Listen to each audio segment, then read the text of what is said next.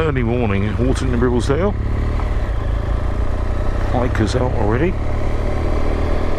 And today I'm heading to the west. Heading to the Cumbrian coast, well that's my plan. Via a couple of passes in the Lake District. And some very good coffee. So my first port of call, oh that's a nice view. The first port of call is to the bonus on Windermere and a cafe for coffee called Cafe Italia, where they do exceedingly tasty coffee. So see how we get on. Just entering the village of Ostwick. Ostwick's quite a nice village to visit. It's got a very good pub, good beer and food. Also, it's a super place to start a walk up onto Ingleborough or onto the Norbert Erratics, which is a particular favourite of mine. There you go, pub Gamecock. So I'm heading into some misty cloud stuff. I'm on the B5284. Recommended by some bikers yesterday as a nice way into the lakes.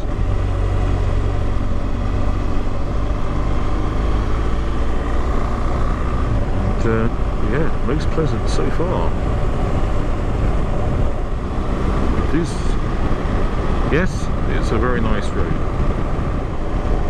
think I'm going a lot slower than the guys I met yesterday would do it on their GS's, but I'm still enjoying it in my steady way. I do like an early start sometimes, especially when you have a quiet road. It's a Sunday morning, most people are having a lie-in. Not me. I'm looking forward to my coffee though. It is long overdue. I've travelled 38.9 miles just to get a coffee. Well, not just for coffee, but this is where I'm going to go. Do a little bit of naughty parking.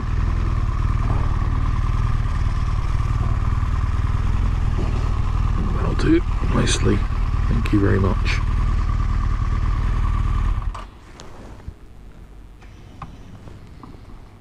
Cafe Italia. Recommended. Just had a superb breakfast at Cafe Italia. The weather a lot better than last year. In fact, a million times better than last year. So where am I heading now?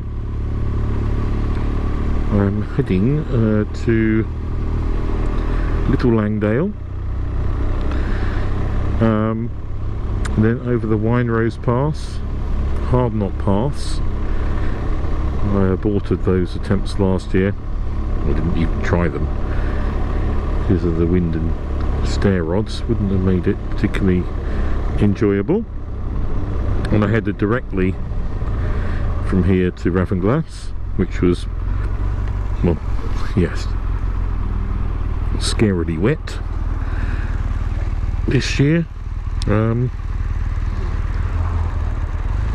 taking hopefully this much more attractive route, and to see the difference. Morning. Windermere and Bowness are really attractive places. Well, I really like them. It's something very, I don't know, it's unique about the gardens, the houses, the architecture. It's unique to Windermere. and if you walk behind the houses and into the fields beyond, quite a network of paths. We are Lake Windermere, Lowood Bay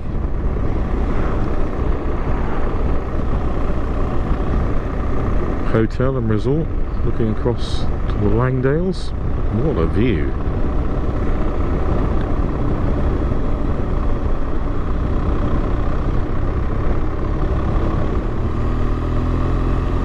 This is Helwith Bridge here. Chester's by the river. Been there before. And if you like cakes, they do rather big cakes. Very big cakes. But also there's a lovely waterfall that one can walk to down by the river. So it is quite a nice spot to take a break, have a wander. Soon to turn off the A road. Here we are, Wrynose Pass this way.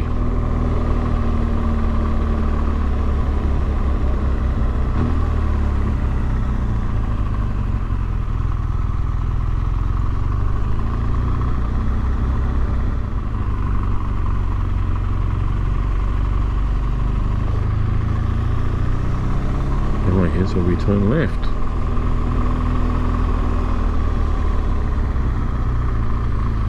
Oh, extreme caution, narrow route, severe bends.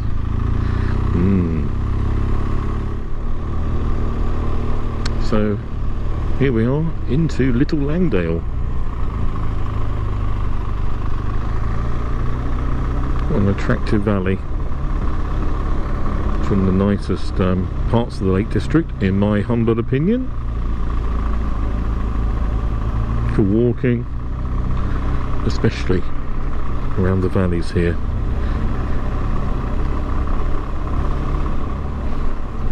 The only issues with these passes, I'm going to probably eat my words now, hopefully not. Issue with such a pass is one can get drivers who are, what should we say, shouldn't be on the road. Shouldn't be on the roads. I guess unlike most motorbikes, I've got the panniers on the back, so probably quite a wide vehicle really for such a road. Still a lot narrower than a car,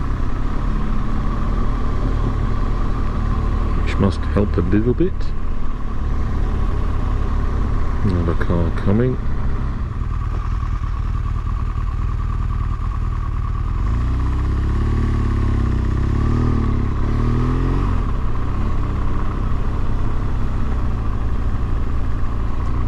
Thank you. Be locals moaning about tourists coming over, motorcyclists, cyclists, camper vans, maybe, who knows. I am at the bottom of Wrynose Pass. So am I ready to head up? Yes. So, first time over such a pass on a bike. So, a little bit nervous. Why? Because when I was here a few years ago in the Land Rover, watched a helicopter land before we headed over, and the crew jumped out of the helicopter and ran up to the Land Rover. Can we have a lift? I gave him the lift up the pass, and there was a poor motorcyclist who'd dropped his bike on a bend and hurt himself. So, yeah. Right, here we go. See how we get on.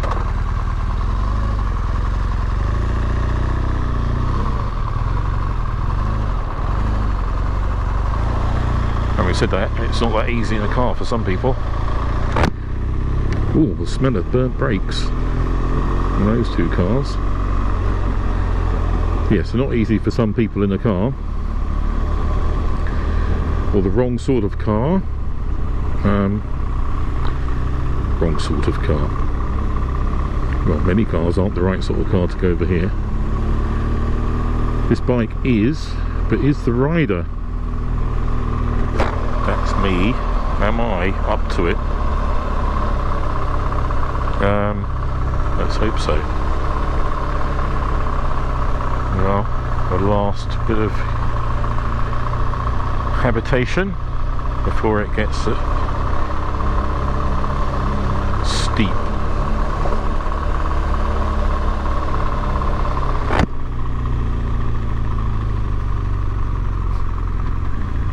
Oh, look, they've been camping there. Very nice.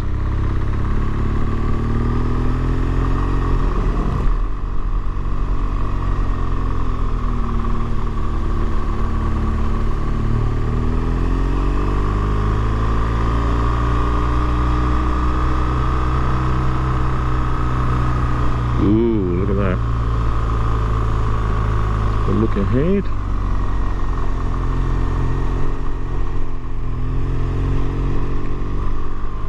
First gear job. First gear at the moment, anyway. I think I might be staying in first gear quite a bit. Wonderful view across there to the Langdale Pikes. How wonderful. Alright. Keep concentrating on the job in hand, Martin. Because I'm into a higher gear. Third gear.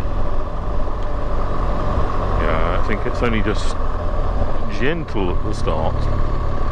Gets a bit more serious before long. This is the Wrynose Pass, and if I'm successful at this, I'm off to the Hardknott Pass. Hardknott Pass being harder, as in hard, not. Well, never mind. Maybe you should not do it. It's too hard to not do it. I don't know. Hello, sheep.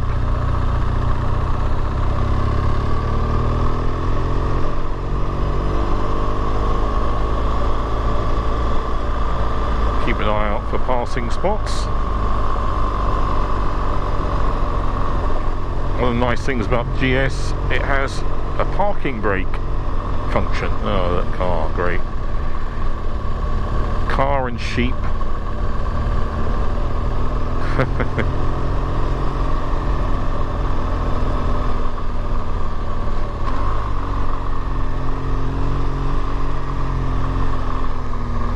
The old fan will be working hard on the GS, keeping the engine cool.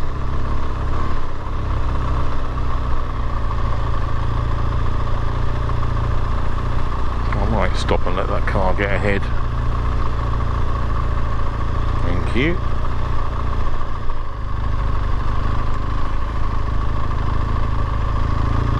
Thank you very much. It's better. Don't want to be going too slow. A bit of progress is good. Oh, they're very pretty sheep. Very pretty, or pretty lambs. Pretty black lambs, black sheep.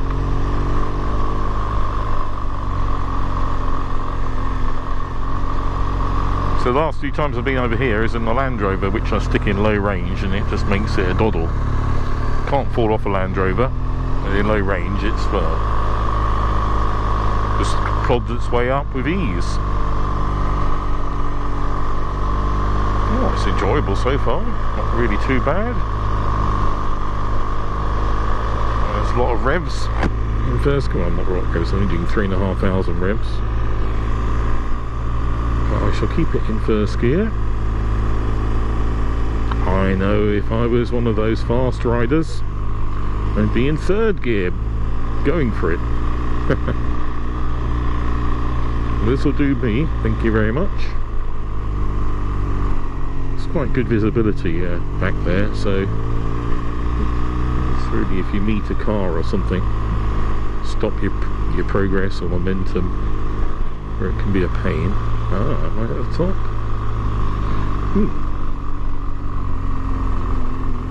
Yeah, it looks like it. Oh, that was quite easy.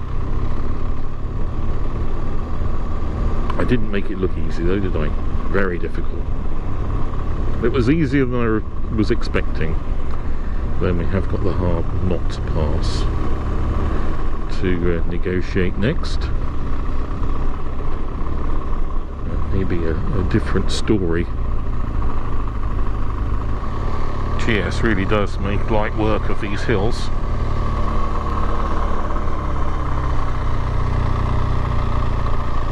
There we are, people to stop there for the maybe the highest point, and a little look around. 1298 feet, my sat-nav says the altitude is. It's not super high, but super steep to get up. What a beautiful day to do it on. Now time to apply some brakes. Oh, look at that view. Fantastic. Can't really stop there because firstly I might drop the bike because it's quite a steep hill to try and stop the bike on, and secondly not really good for people wanting to pass. So we'll just have to remember the view with the GoPro.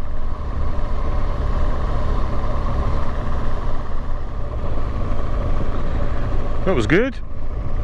On to the next.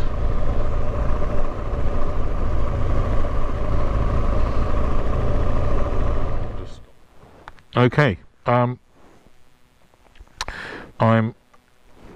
at the bottom of the Hardknott Pass. One of the things with the GS Rallye is you have adjustable suspension. Normally leave it on auto. There's the extra high setting, auto, which levels it up to be perfect, which is brilliant. But there's also the low setting. So I've put it on low, and I can put my feet on the floor and bend my knees now, as there's some pretty severe hairpin steep bends up here. I want to give myself a good chance just in case I meet something coming the other way. Right, here we go. Let's see how I get on.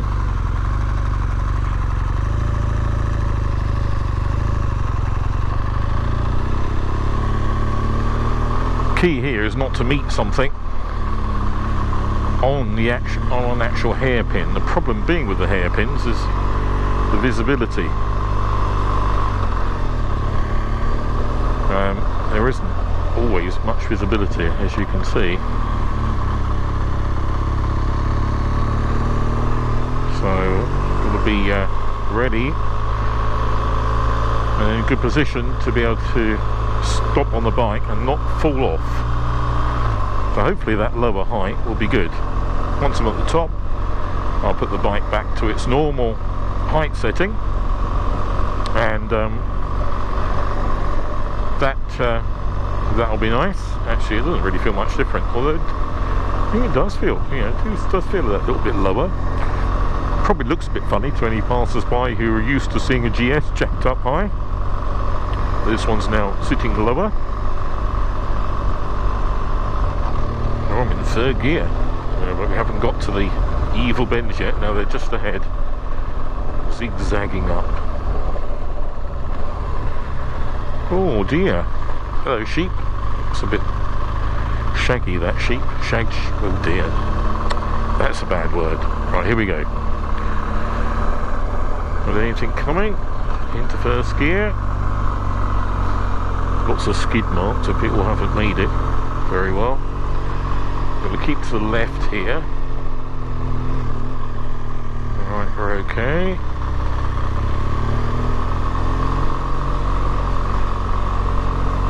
Keep to the left.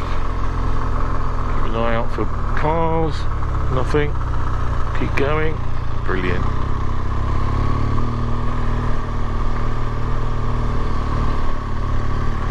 Still clear. Let's keep going. Oh, I'm lucky so far. Still clear, keep going.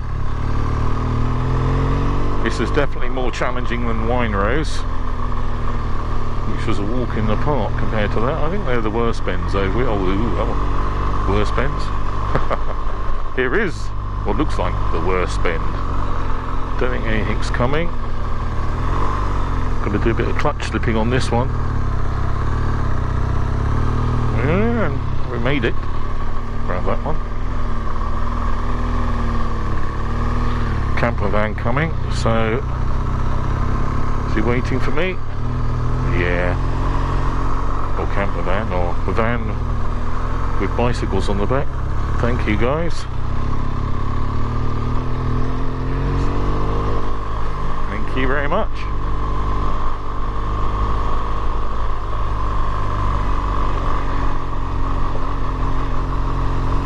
Alright, almost there.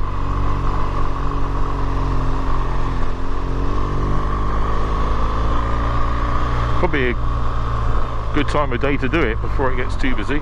Oh, let's wait for that. Oh, that car's waiting for me. Thank you very much.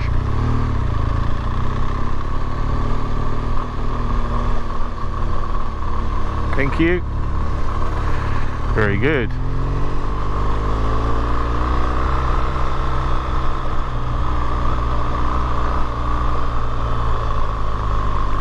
You're gonna wait for me. Thank you very much.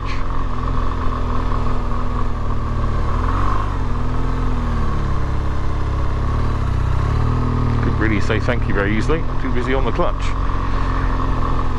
Yeah, capped at the top.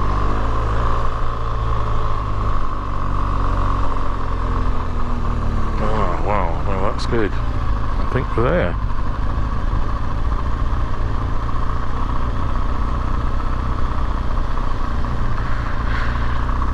And our view towards the coast.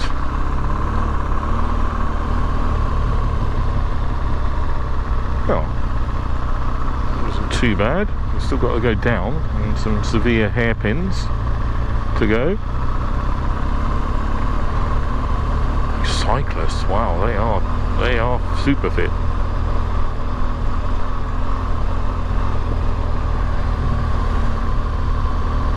Amazing.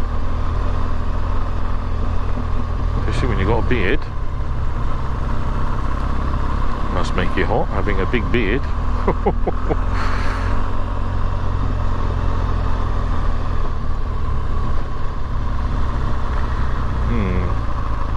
I really ought to stop and take a photograph, but it's too steep to leave the bike, really. In first gear and braking, now that's steep. Hope you can see the view ahead on the GoPro.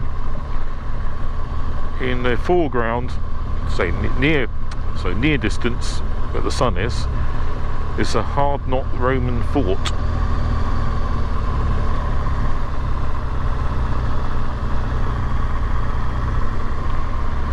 And this is this is the corner where I had to bring the air ambulance crew. They parked their helicopter, landed their helicopter over near the fort, and I brought them up in the Land Rover. And this is where a biker had come a cropper. Oh God, yes. Yeah. You don't really want to be meeting something there on a bike. It is a very trick. Down or up.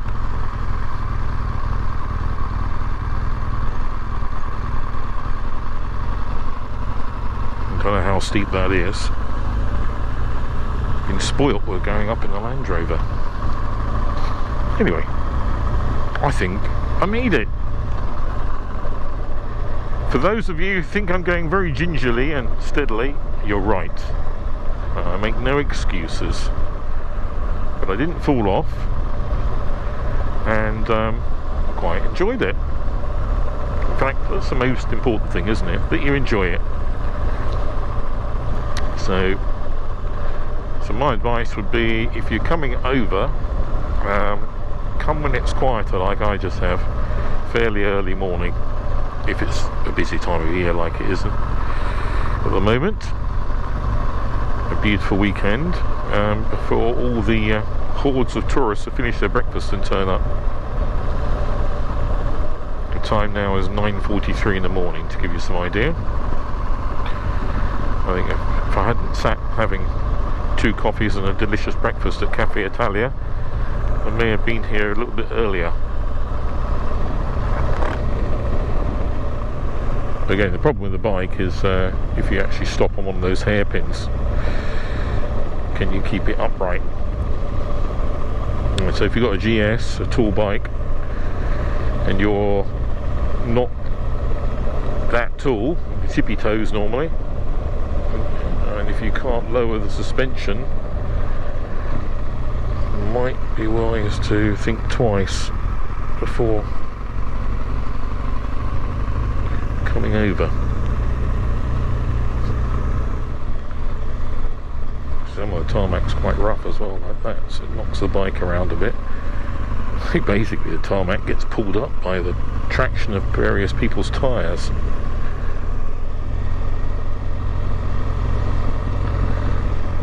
Here's one angry pass, but the views are absolutely brilliant.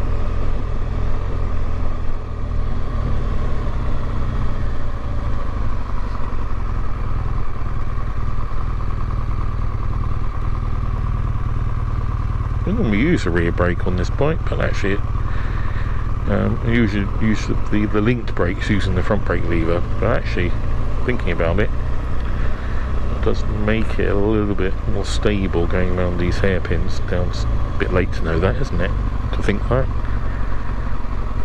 Yeah, so there you go. Even with linked brakes, probably good to use the rear brake for the hairpinny bits when coming down.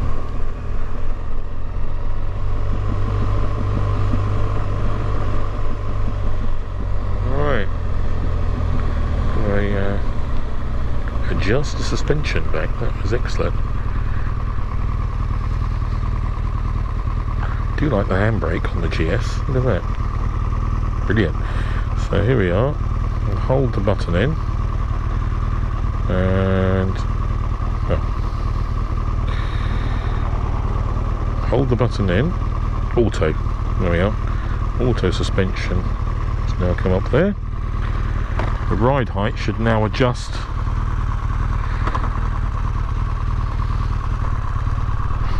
to normal on its own accord.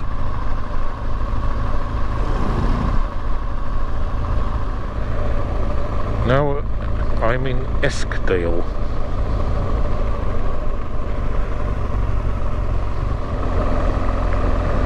One good thing with a motorbike over such a pass, despite what I just discussed about if you have to stop and put your foot down on a hairpin, it can be tricky on a bike. One good thing about a motorbike is you really do have some powerful brakes, well this one anyway, to deal with the incline, so there's not going to be any problem in stopping going downhill.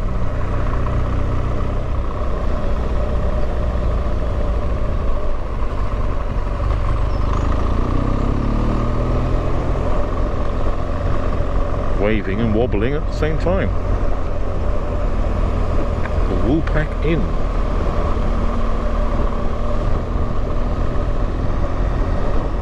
The problem with these sort of roads is you don't really cover ground very quickly. It's a problem. It's not a problem if you don't want to cover ground quickly, but if you were actually wanting to make progress and you take too many ultra scenic twisty roads like this, you may not make it that far in a day. Anyway, it's not a problem for me. My aim today was to do that, so really pleased to have managed to make those finally after the last year's aborted attempt in the rain. Not like I say, didn't abort it, just didn't do it. Considering I came all the way up here to do it last year and didn't work that out. So this is called Boot. It's a campsite there, and at Boot there is two pubs, one here, one further down, and also it's the end or the start, whichever way you're going, of the Ravenglass Railway. To the right is the terminus or end point of the Ravenglass to Eskdale Railway. Dalgarth Station. It's a very attractive journey to make. Pick a date like today and you will not be disappointed. My recommendation would be to park here and take the railway to Ravenglass, do a circular walk including the lovely coastline there, and then back. But only do it on a nice day.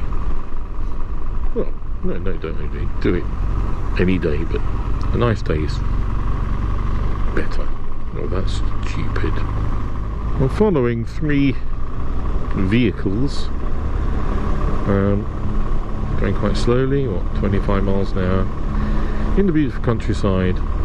Being on a bike, I can smell the pollution coming out of them so badly. Which one? Is it the one at the front? The one at the front looks the oldest. Well, there's a Volkswagen at the back, but we know all about those. But it's pretty horrible, actually. Here I am, right in the beautiful Lake District. You think pollution would be negligible, fresh air optimum, and the pond behind these cars is not good. Stinks, really. Isn't it funny how we start to notice these things as time goes on? Never even considered it a few years ago, bit of pollution coming out of a car, but now we seem to take it more and more seriously.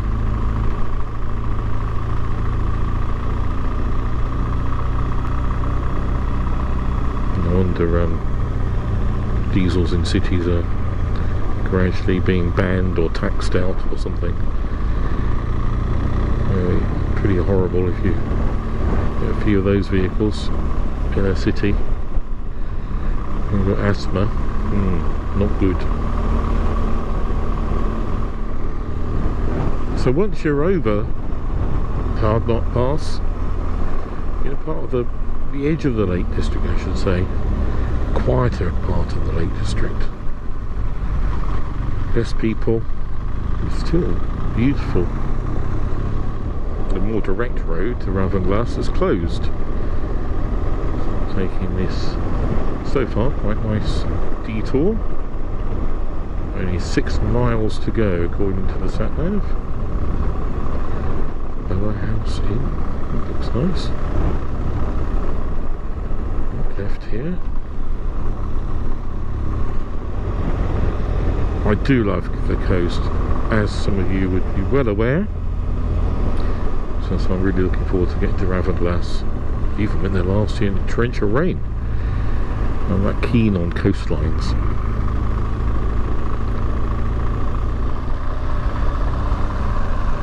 The little Ravenglass Eskdale Railway is just up there. And we've got the British Railway, not British Rail anymore, but the mainline rail services, railway bridge there. Let's see what a difference this year makes. Looks like the tide's in, just like last year. I do like Ravenglass. It's a charming place. And you've got this like one little street at the front here that goes to, well, nowhere, or goes to some sand or something.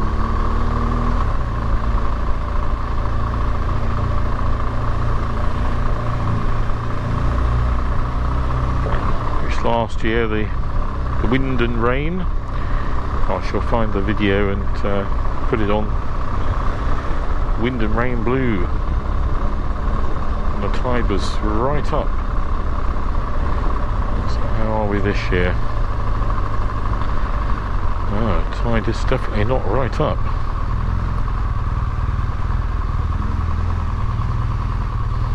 Head down.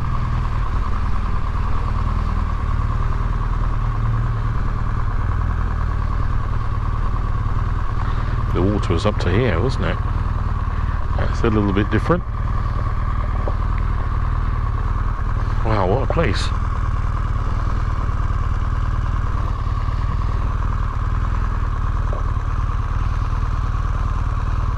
Fantastic. An old anchor there. Right, it's time for a break, I think.